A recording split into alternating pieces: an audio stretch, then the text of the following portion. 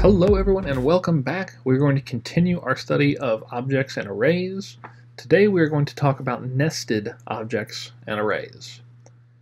Now in arrays and objects both, each piece of data can be whatever data type you want. They can be a Boolean such as true, it could be a string like Josh, it could be a number, 34, it can be null, it can be undefined, it can be any type of data you want. It can also be an array or an object. And whenever you have an array or an object inside of another array or object, they're said to be nested because they're nested inside of each other, kind of like those Russian nesting dolls. To give you a real-world example, you might have a post on some sort of social media. So const post equals, and it'll be an object. Generally speaking, these things will have an ID, and an ID will just kind of be a random string. Oftentimes they'll have an author, and that'll just be your username. And they'll have whatever text you wrote. I loathe social media. Because I do. Then you might have comments on that. So here's where it gets special. These comments, generally speaking, are an array of comments. So I might have a comment that's actually an object, where the author is another user, user 2, we'll do user 1, and then their text is me too. Then I might have another one. It's going to follow the same schema, author, user 2, text, I love it. I might have another one, author, user 3, text, I don't really care. So I now have a nested array because I have an object inside of there is an array. That array is nested inside this object. And I even have nested objects inside that array because this is an array of objects. So these posts right here, this is one post. It's got an ID and author text, and then it has 3 comments. If I wanted to access this comment right here, I would call post.comments because comments is one of the keys of the value, but comments is an array, so I can't do another dot, so now I have to access it via the index. So if I wanted the first one, it would be 0. And you'll see that returns that object right there, me too. If we wanted to go one further, if we wanted to get the text, just the text, we would do add the dot text, and it would just return that text.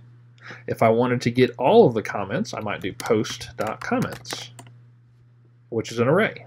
This type of nested arrays and nested objects and things like that will come up a lot when we start talking about APIs and getting data from web APIs. To give you an example, I've pulled up the openweathermap.org API. And they have a lot of cool APIs in here, which allow you, API, in case you're not familiar, is Application Programmer Interface. It lets you request data from them, and they send it back in a standardized format.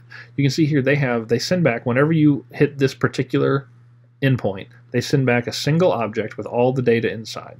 Inside they have a city, with the city key, which returns an object. Inside of that they have ID, name, coordinates, where the coordinates are an object. They also have country and time zone. And then after city, because this is all one key value pair, they have a couple more like this, like this, like this. Then they have the list. This is a 16-day forecast, and these are the list of forecasts. So the first one, this is all 1-day forecast. It tells you the time, sunrise, sunset, the temperature at different times. You'll notice temperature is another object. Feels like, and there's another object. So you can see here that they have that a lot of times you'll get this nested structure. So if I was looking at this, and let's say clear the console and zoom out a little bit so we can actually see something. Actually, I'm going to put the console over on the right side so we can see it easier.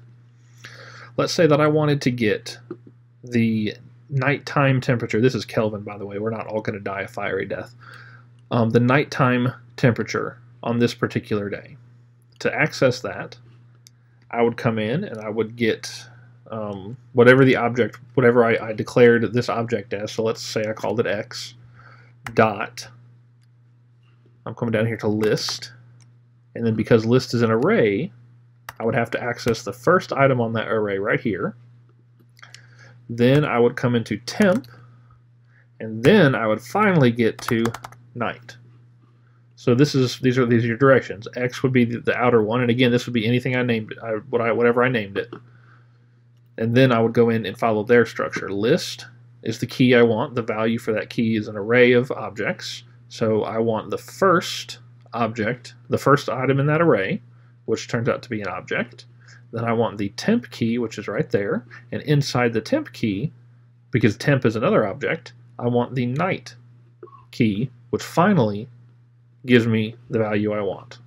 And you will get very used to doing this kind of stuff. It's pretty easy once you get down to it, especially since you can just start here with that and hit enter and see what it logs. Say, okay, now I need to go into the list. Now I need to go into this. Now I need to go into that. So it works itself out pretty easily. So that's just why you need to know about nested objects and nested arrays and things like that. It's a cool way to structure data. It makes it easier. In case you're not familiar, this is called JSON, JavaScript object notation. It's different than JavaScript, but it follows the format of JavaScript objects. And we'll learn more about JSON later, especially once we start making calls to APIs. And that is it for this video. If you have any questions, please let me know. I'll be happy to help. Thanks.